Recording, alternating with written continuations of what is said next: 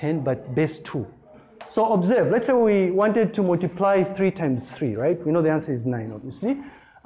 We go through the same process where we're saying we start by 1 times 1, right? Which is 1.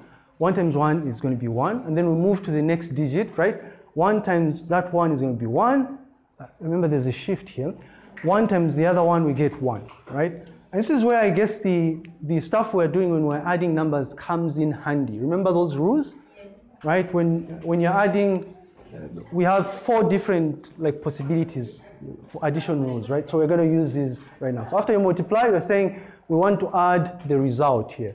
So it's when we add 1 plus 0, it's going to be 1, right? 1 plus 1, 0, and then we carry the 1. And then we'll have 2 1s, so 1 plus 1 is going to be another 0, we carry the 1, and then we just drop down the 1, right?